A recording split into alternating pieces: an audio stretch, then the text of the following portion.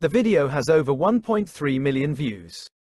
The average CPM, cost per mil or cost per thousand views, for gaming videos on YouTube is around $1.50 to $3.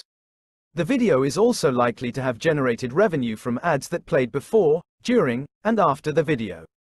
Based on these factors, we can estimate that the video has earned between $2,000 and $4,000 in revenue.